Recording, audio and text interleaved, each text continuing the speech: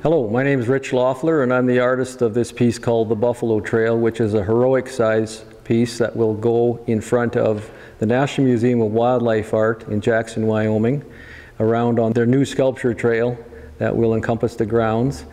And right now we are sitting in the foundry where this piece was produced. It's called Art Castings of Montana in Belgrade, Montana.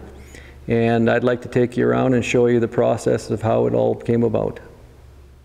The molding process, as an example, to do this double cowl piece behind me was 120 panels divided by 2, because they had to split the panels.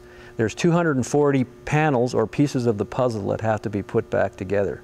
And I think that's interesting for people to realize that this is a very monumental task on behalf of the foundry. The first process is called the molding process, and it is one of the more critical processes because it starts everything from the wax to the finished bronze. If we get that right, then we're going to have a good casting of bronze at the end.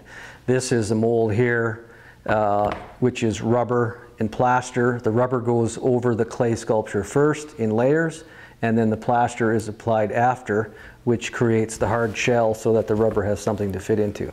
This is called the mother mold, which begins everything. So this is the second stage of the casting process.